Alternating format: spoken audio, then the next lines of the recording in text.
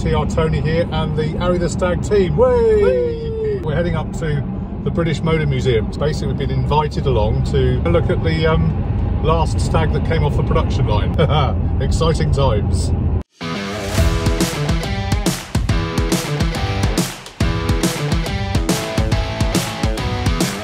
So here it is in glorious racing green, I think it is. Probably an official stag name for it, I'm sure, but beautiful. We'll clarify that in a bit, I'm sure. It's absolutely immaculate, as you can see, with the grey-silver pinstripes. It's the Mk II chrome brushed stainless covers there on the sills. Immaculate paintwork, not a ding or a dent, as you can see, with the hardtop featured. And again, we'll find out more later on.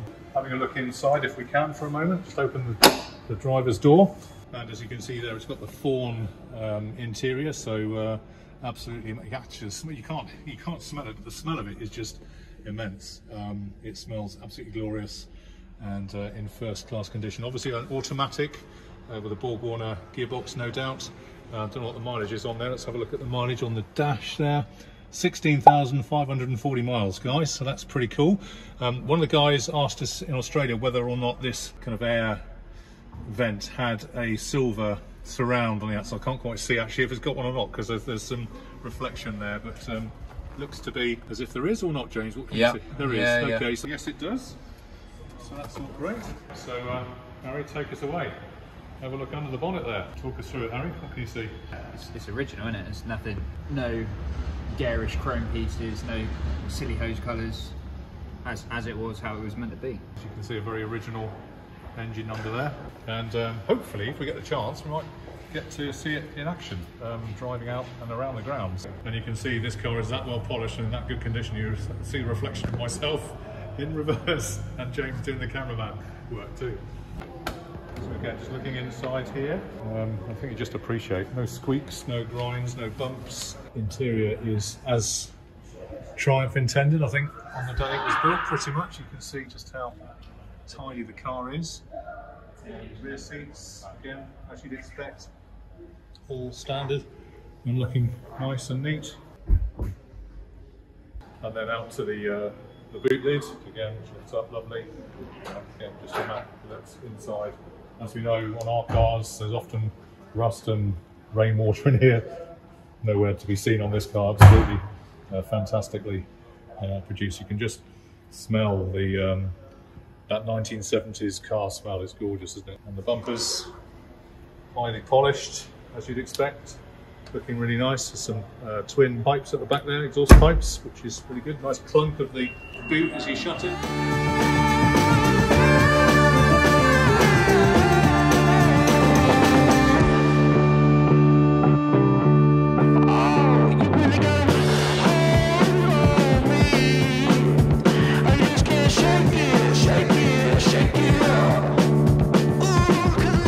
So that's a quick walk round. I can see waiting the wings here we have Griffin, who's the curator of the British Motor Museum. Hello Kat, nice to meet you. Thanks ever so much for inviting us up and showing us around. This was the last of the stags that came off the line at Canley. It was obviously a little bit before my time, but I think it just came straight here from there, so everything on it is as was in the factory. So V-Red, do we know what year it was made? The VOL ACV? 77. This is just something else, just to see the condition of it and see it at first hand. Absolutely fantastic. Martin here has been working here for 6 years. 6 years. So works in the workshop. A variety of classics, I believe. Yeah, for anything from sort of early 1900 stuff right to modern day, really. Yeah. So what kind of challenges does that present? It's tricky. The earlier stuff's not as easy as people think it is. If it doesn't work, it doesn't work. So there's a lot of fiddly bits to get right before they'll run properly. Yeah. Those cars tend, if they've been stored for a long time, are actually easy to get out and get going. Yeah. Whereas you get more modern cars, say a Range Rover, lots of sensors and stuff. Yeah. If that's been sat for 5 years, you get out and it's a Christmas tree on the dash. It's a whole lot more problems than getting something that's sort of 80 or 100 years old going. How many cars have you got here now, totally? So just for the museum, we've got about 320, and then we've also got the Jaguar Daimler Heritage Trust here, which is about another 70 odd Jags. Right, okay. Marcel, we're just going to quickly walk us around some of the stuff that you've done to the, if that's okay? Yeah. Tell us what you've been doing to it. Before it went to Silverstone, our head mechanic who's been here 16 years said he hasn't seen it run and move, so I don't think it had been run for possibly over 15 years. The first thing you do is get it down. You have to drain all the old fuel out of it, clean all the fuel lines out, clean all the carburetors out, get the fuel system working, get some fuel up to the car because it won't run like that. No. Then you go through the ignition system, make sure you've got a spark and get the thing running. Yeah. Actually, to be fair, this fired up relatively easily. Yeah. A bit of fresh fuel in it. I mean, this was sat for over 15 years. Yeah. A bit of fuel in it, fired straight up and ran lovely. So you can't go wrong. Brakes are always a problem, so you go around the brakes, clean everything up, change the seals if you need to. Away you go. So it was relatively easy. A couple of days on it, would have got it up to a sort of really good serviceable running condition. I should bring my car up here for the same service. Anything that we think we should talk about in terms of the car and anything different? The only thing I know, which I found out the other day, is the badges are the wrong way. That badge is the wrong way. Okay, at the back. Controversy. It's actually looking which I think this one's the right way around. That one isn't. The theory is because it was the last off the line. Yeah. Did they run out of badges? Did they not? Could possibly have done put so. that on for So that it arrived like that. Like That's that. not something that we've changed. It came from the factory like that. As far as we know, the car's completely original. It's not being restored. No. Messed around with it. No. And any other top tips you give stag owners about how to look after cars? Essentially, I think they were quite known for overheating. Yeah, they were. Essentially, the engine is a very good engine. It is. And I think if you strip everything down and rebuild it properly, they're fine. So I think if you were seriously running one, you can strip and rebuild them. And they're fairly reliable. So I must admit with this, after Silverstone, we sat upstairs, one of the rear wheel cylinders just decided to leak. So things like regularly changing brake fluid can save you hassle. And what's the kind of long-term plan for cars like this, guys? How challenging is it looking forward 10, 15, 20 years beyond? I think for us it's a resource thing. The more cars people offer us to look after, we've got to make some sort of distinction at some point about making sure we can still look after the ones we've already got in the same way that we do now. So, but that's why we've got all the membership scheme and events that we've got at the museum, and all of the money, because it's a charitable trust, it all goes back into any donations, memberships, museum entry, all goes back into looking after the cars that we've got. Fantastic. That's amazing. That's good. Thanks for your time today. Mom, that'd be really good. It'd be awesome if we could have a little drive in it, or if one of you guys could drive it, we could go out and see it. We can do that, drive around. That'd be awesome. So maybe we could do that. Yeah. Okay. Top work.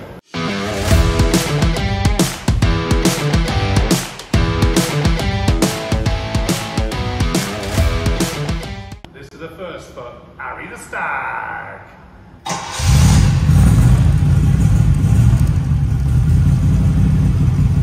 First time. Oh yes. Just listen to that V8 burble, it's just immense, isn't it? It really is great. We're about to make a move, there we are. So wave bye-bye to James. Better edge out very, very gently. Obviously, running this car, very mindful, of course, of the history, and that I must be extremely careful with how we drive it. Because, and all the speed bumps. And all the speed bumps, yeah. So we're not going to go onto the main road. Could be the last stag heading down to Bournemouth with us later on. Should be really great. Garden, maybe. Yeah, be right. Oh, that sounds good, doesn't it? Yeah, it's a beautiful day, isn't it? Absolutely lovely.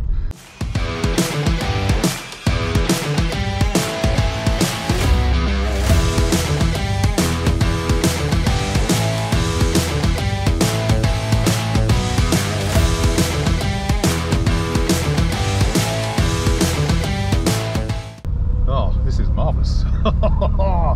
Look at this, guys. Living the dream. We talk about sharing the classics dream. This is what it's all about. The last ever production stag made in the UK, and we're out driving it for the channel. It's just awesome. Glad you could join us with us. Immensely grateful to Kat and the guys here at the British Motor Museum. Nice to be involved. Yeah, it really is a joy. And to look out over that immaculately pristine bonnet is, yeah. I mean, mine's good. It's just not anywhere near like this. There were worse Friday mornings that I've had. Yeah, definitely, absolutely. Martin was saying the car's not really been out since last year when we were at Silverstone. Yeah. And it may not go out again for a little while until people want to show it or drive it or whether. Yeah, it's kind of dependent on whether people inquire about using, filming, photographing, all that sort of stuff dictates what we get ready to go out. Yeah, yeah. And who actually owns this Stag then? So it's owned by the museum, the trust behind the museum, British Motor Industry Heritage Trust. So yeah. We own, out of the 300 odd cars, we own the majority of them. A couple of them are on long-term loan, but most of them are owned by the trust. Yeah, yeah, fantastic. It's some awesome work that you guys are doing here, you know, preserving all this heritage of ours. Yeah, I was saying to the guys when we were sort of prepping all the filming that it's amazing that like something so simple like a car that you see every day has so many memories attached to it to people that come in. It's so true. Yeah. I want to say thank you to Peter Robinson for introducing us. A shout out for him, and also for the guys down in Oz. Thanks for all your great suggestions. To get to see this car in the raw and to be driving it is just amazing. So what's your key thing about the Stag, would you say? Because of the filming, it's actually the first car that they in the workshop taught me to drive in case you needed driving around in it. Right. So actually I think that it will always have a little special place now as the first one of the collection that you've driven that too. I've had a little drive around. That's awesome. So it's That's really nice. great. And I was very surprised, but I don't know why, because I have a manual car and I just assumed that automatics were, you know, relatively modern. Yeah. So when I got in it, I was expecting it to be a lot less familiar to me as a driver, but it wasn't.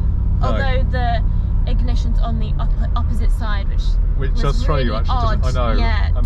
And the way you flick the engine on as well actually is counter-intuitive, isn't it? Because a couple of times I've turned my engine off and turned it back on again just when it's running, which has graunched the starter motor, which has been brilliant. But yeah, really, when I sat in and I was like, oh Martin, how do I turn it on? And he was like, it's the other side. On this side, that's right. Yeah, so that was really odd.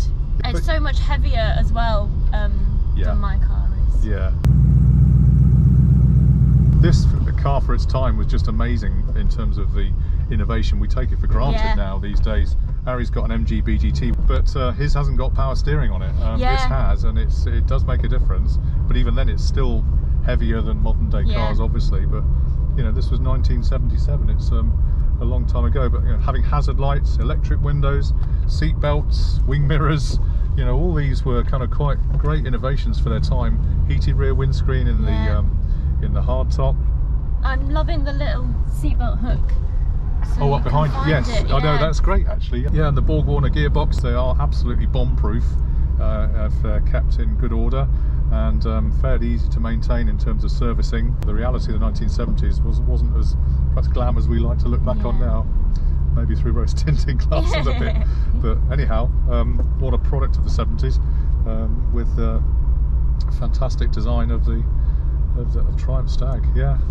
Fuel light on here, so I don't want to conk out halfway around. So I'll head over towards the boys in just a second. Well,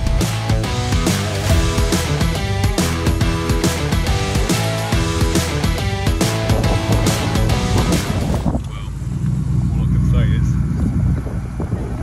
Arry the Stag. What a great car. That's been a real privilege, Kat. Thank you so much. Right. That's a testimony to all the great work they do here at the museum. Now, if you'd like to see one of only 2 ever made 4x4 Stags that exist on this planet, then click the video and watch that film. You'll also see a lot more about Bolly the Stag too.